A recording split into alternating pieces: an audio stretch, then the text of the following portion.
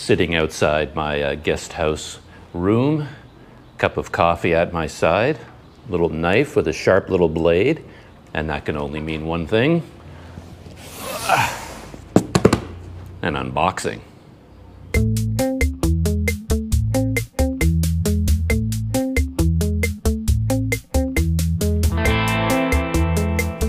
Well, this, I have to say, is quite a special unboxing. I know what is inside this box, though to be honest, my brain has barely begun to compute that what is inside this box really is what's inside this box. You'll see what I mean in a minute or two. It's quite an extraordinary item, and you might be able to track my YouTube life or my life in general based on pre this box and post this box. A lot of things might change because of what is inside this package. This is a gift, by the way, given to me by someone who watches my videos, a very generous viewer, and I have been sworn to secrecy about their identity, but I know who they are, and we've been in close contact about this particular package. So thank you very much, of course, to my secret viewer out there who sent me the contents of this box. So I may have mentioned already there are 3 items inside this box, and I'm not sure what order I'm going to pull them out in, but let's sort of see what happens. I'll try to save the main item for last and build up to that moment. So let's let's see if we can get into this box. I don't have a big story to tell about it getting here. The shipping process was pretty straightforward for a change. It was shipped and then it arrived, and that's pretty much all there is to it. No confusion, no delays, there's nothing.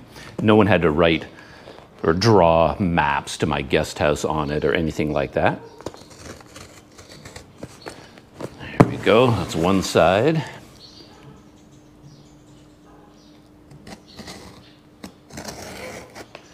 That's the other side.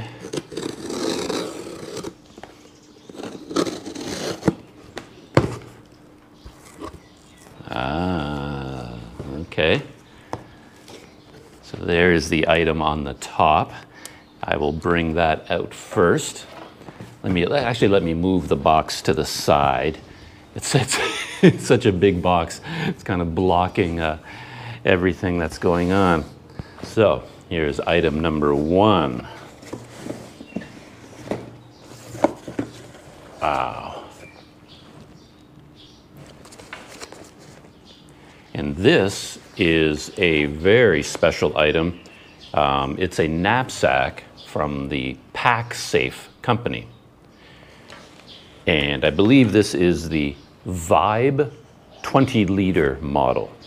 And if you don't know about Pack-Safe, I'll tell you a little bit about this company. They design bags and items for traveling, all focusing on security. So theft prevention. So with this bag, it has like a million features built into it. I won't go over all the features because that would be way too much. But the basic idea is that these straps have wires and cables sewn into them, so that if a thief tried to cut the strap with a razor and then run away with the bag, they couldn't do it because there's actually cables in there and they wouldn't be able to cut through the cables. Same thing for the material itself. The material of the bag has wire mesh embedded in it. So if they tried to cut through the bag at any point, the knife would encounter this wire mesh and they wouldn't be able to cut into it. Which is actually quite handy. When I was in Peru many years ago, I had experience with that, where thieves would follow behind tourists in general if they happen to be wearing a knapsack on their back, and then in a crowded market they would get close to them and then slice the bottom of their bag with a very sharp razor and then try to get the contents of the bag to fall out, and then they just pick them up off the ground and run away with it. So a bag like this is meant to protect against that kind of theft. And one feature I quite like about these bags is that I don't know how this works yet. I've never seen one of these pack safes before, but it has a special buckle here that you can lock and unlock. It looks to be locked now. Okay, so you unlock it, press the button, and then this slides conveniently right open.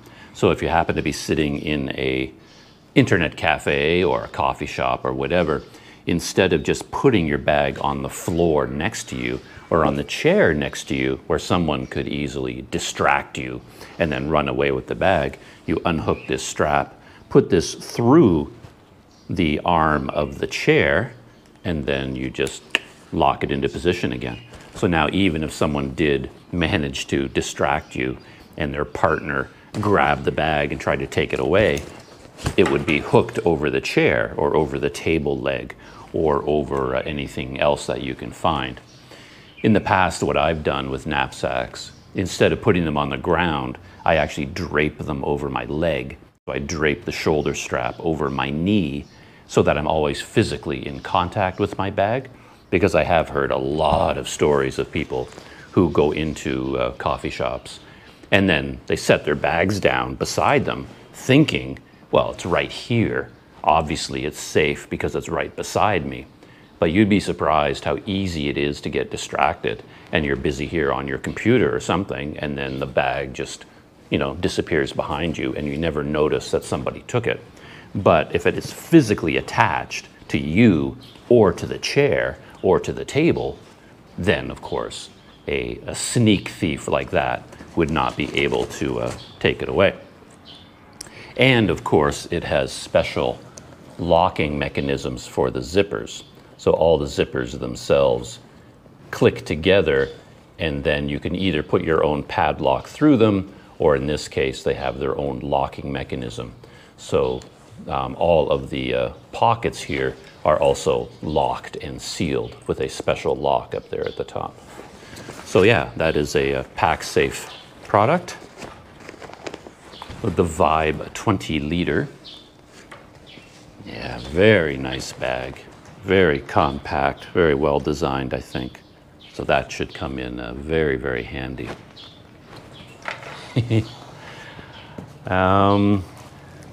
Ooh. Okay. I guess what I will do is pull out one other item. This item was sort of an afterthought in a way that came out of discussions of the main item. So let's find it. And there it is there. Now we are getting into territory that I know absolutely nothing about. So I'll just be babbling here. But basically, this is an iPhone. It's an older model, as you can see, the iPhone SE, which I'm not entirely sure, but I think that stands for Special Edition. And I believe the first iPhone SE came out in 2016. So I believe this phone, this actual model that I'm holding, dates back to 2016, but the iPhone SE is still supported by Apple right up until this year. So it still has the latest version of all of the Apple software loaded onto it. And my understanding is that the SE, ooh, look at that. There it is there. Was an extreme, or still is, an extremely popular line for Apple simply because it bucks the trend of huge phones. Like phones of all variety are getting bigger and bigger and bigger. They're practically tablets, some of them. And the SE came out as sort of a, to go opposite that trend and make a very small, lightweight, extremely pocketable device. There it is there. Wow. I've never, oh, actually, no exaggeration, not only have I never owned any type of iPhone, I don't think I've ever held one before. Not even an older model like this. I don't think I've ever held an iPhone. Weird when you think about it. But yeah, I've seen them all over the place, of course, and it has that very distinctive Apple design, you know, the rounded corners. What an interesting looking device. Look at that, the iPhone SE. I want to give this a good charge it up fully before I turn it on, so I won't do that right now. But just for fun, let's take a look at the contents of the box itself. I took a quick peek, and that's kind of why I want to show it to you, because, wow, everything is still included. It is, as I said, an older phone, dates back to 2016, which to me feels like yesterday. But according to the clock and the calendar, yeah, that was a few years ago now. But all the original accessories are still in there, and everything is still in perfect condition. The yeah, nice little brick charger. And again, I love these, what I think of as the North American style plugs, because that's what I grew up with, and that's what I'm used to. The you know, little charging cable, and the Apple earbuds, which, again, judging from this case, I doubt they've ever been taken out. So everything here is in, yeah, pristine condition, including the phone itself, which, if you told me it was made yesterday and just came out of the factory, I would believe you, because it's, yeah, completely untouched. Right now, my main phone, what I call my, well, my main editing phone is an Android phone, Samsung Galaxy Note 10 Plus, and it is quite a large phone. And I've gotten used to holding that in my hands. So now holding this is really quite incredible to feel it, you know, just how small it is. And there's so many advantages to having a small device like that. So, item number 2, an iPhone SE. Let's set that to the side. Oh, in the meantime, I opened up the interior of this Vibe 20-liter pack-safe knapsack just to take a look at how the inner pockets are designed. And I forgot about one other security feature, which is quite important. That here at the front, of course, you've got a million pockets. You know, there's a zippered compartment here, a mesh compartment, little slots for all of your pens and phones and keys, all that kind of thing. And another zippered slit compartment there at the top. But right here is a very special bag, or special compartment. This is an RFID? Is it RFID? Yeah, RFID safe compartment. So anything, your credit cards or anything that can be scanned, using this modern technology. I know very little about the dangers of this, but I have heard people talk about it, that with a special scanner, thieves can actually scan your ID and credit cards and items like that from a distance. But if you put it into one of these bags, it has special shielding, which blocks RFID signals from getting through. So anything important, you can put it in there and nobody can scan it. And then it has a very nice, main inner compartment. So that is the pack safe. Oh, this is the Vibe 25. Oh, okay, I thought it was the 20-liter, but this is the Vibe 25-liter. And it says Vibe with Exo Mesh. So I guess that protective wire mesh that's embedded in the material, they call it the Vibe Exo Mesh. Oh, so let's set that aside. Well, I hope that wasn't too much babbling about some of the contents of that box before I get to the main item. We now turn our attention to that, and carefully wrapped in bubble wrap, there it is.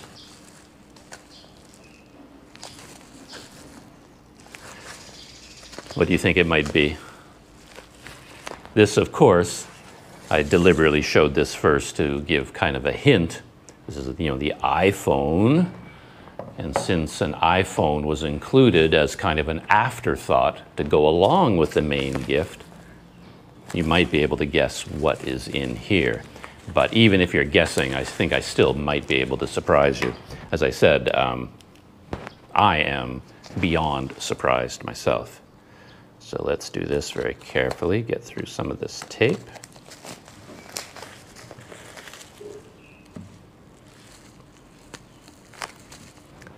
I thought I would use my little Swiss Army knife for a change, show it some love, but it's not quite up to the task. So I've reverted back to my original unboxing scissors. There we go. Now we're cooking with gas, as my father would say.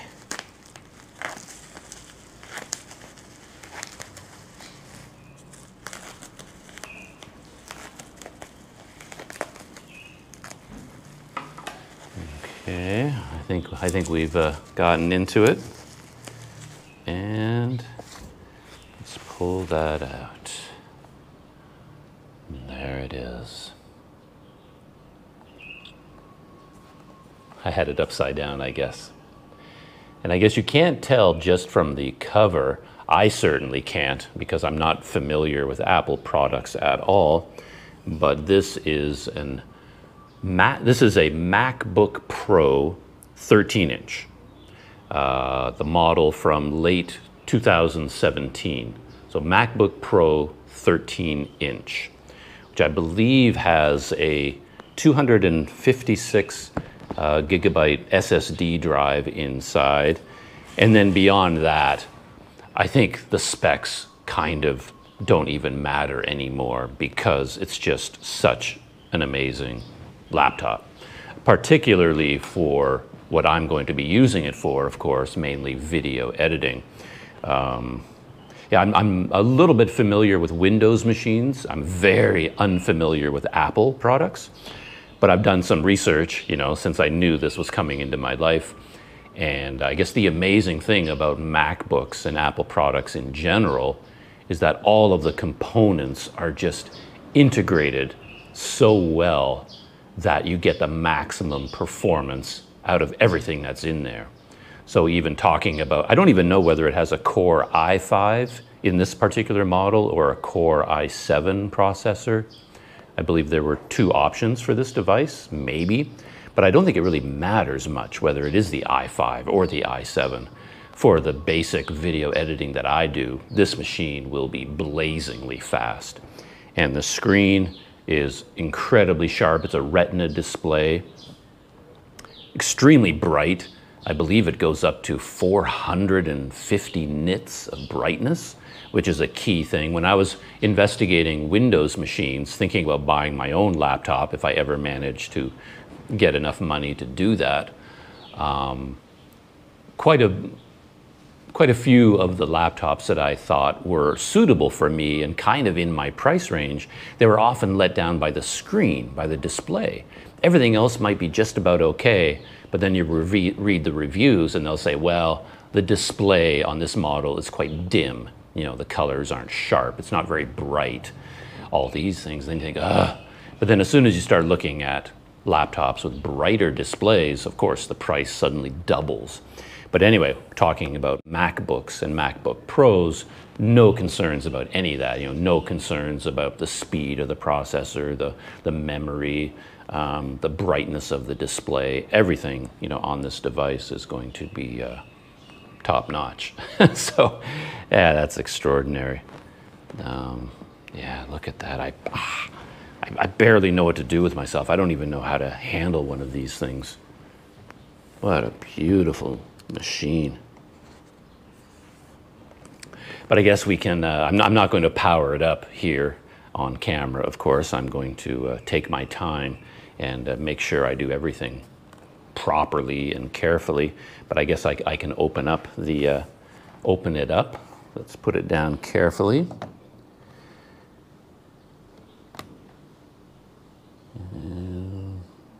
Wow.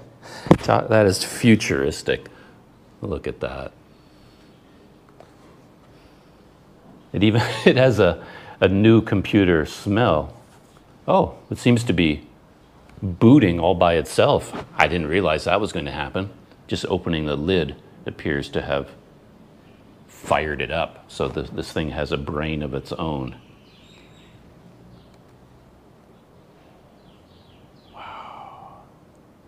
But yeah, I'm going to set that aside for now, and I will go through the setup procedure on my own when I'm feeling relaxed and in air-conditioned comfort.